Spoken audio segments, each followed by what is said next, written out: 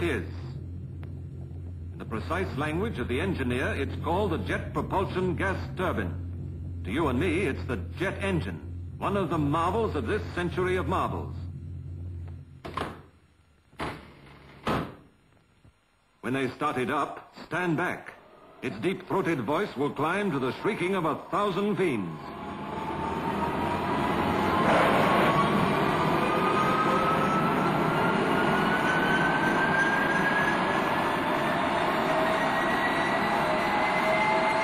Its flaming breath is white-hot gas, fed by drafts of liquid fuel. Watch that gallon go.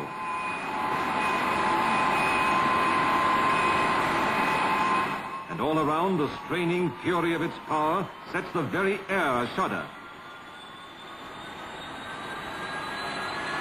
Here is the inside story.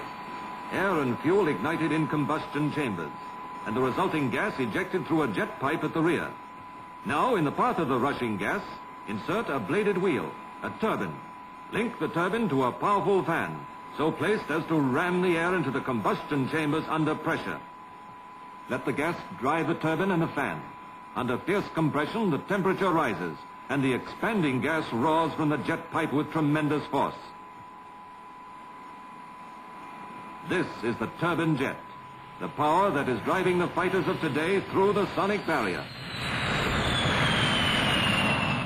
Now, on the forward end of the shafting system, mount an air screw. Here is another new means of propulsion, the turbine propeller, the engine that is opening fresh vistas of simplicity, efficiency, speed.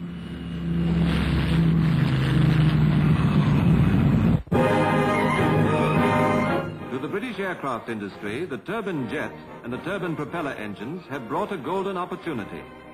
Says the Dean of British Air Designers, Charles Clement Walker, in this new form of air travel, Britain has the chance to make up the leeway lost in the war, when we were developing combat aircraft to the exclusion of all else.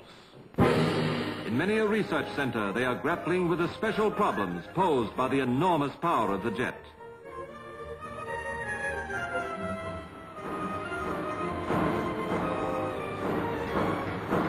And as Britain's new prototypes take shape, planes which many believe will give her a leading edge in the competition of the sky, a glimpse of the future they are heralding is given by the well-known airline executive, Peter Masefield. At a speed of 2,000 miles an hour, which is at least in sight, the journey from London to New York could be completed non-stop in about 2 hours. And because New York time is 5 hours back on London time, passengers could leave London after lunch, say at 2 o'clock in the afternoon, and arrive in New York for an 11 o'clock coach the same morning. So as far as the clock goes, they would arrive 3 hours before they started. No wonder that amid such promise of adventure, the rising generation should desert all loyalties to the footplate and the fire brigade, should crane its neck skyward to the streaking silver that bespeaks tomorrow. Good to meet you. Look, an 852. That's our A1. Fighting flying boat. Gosh, what? It's upside down. A Hawker N746. That's Lampard.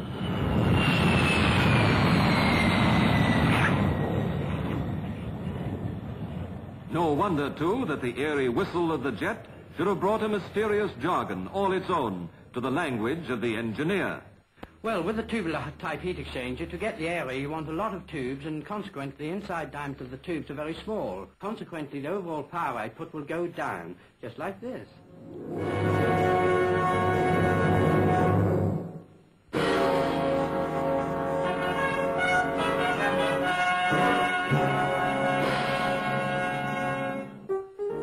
It began in the year 1926.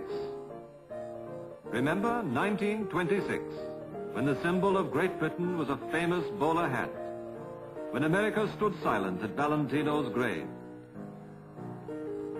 when Suzanne Longlong was queen of the center court at Wimbledon, when Donahue was booting home the winners.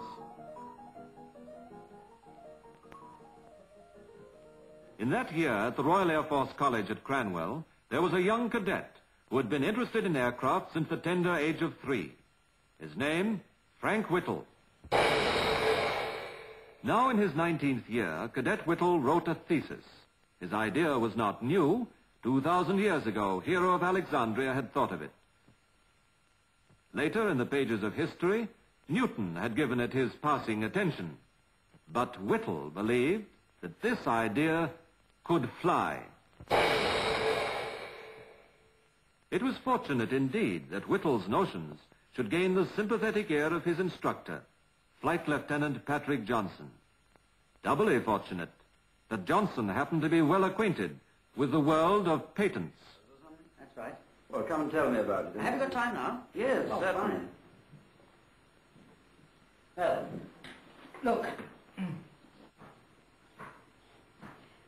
This represents a centrifugal-type compressor, like an enlarged supercharger.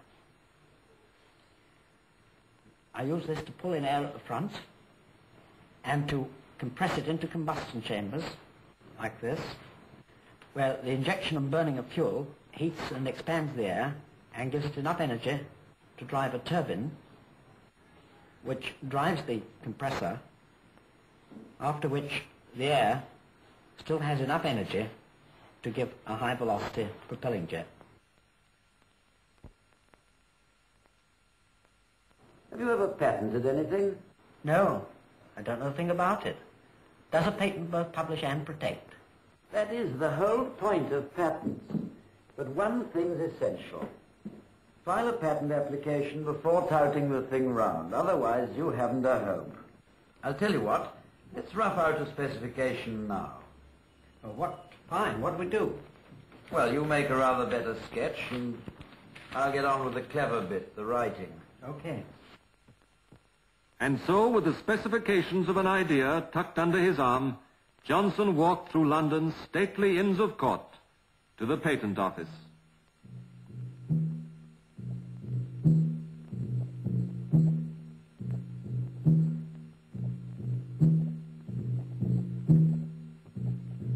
On his way, he glanced into the library, that famous library where the walls are lined with dreams, illustrious, unknown, crazy. Would this dream fade forgotten too? Or might it usher in a revolution in technology? In the county of Leicestershire stands the town of Lutterworth. Here John Wycliffe was born. From here Thomas Cook organized his first tour.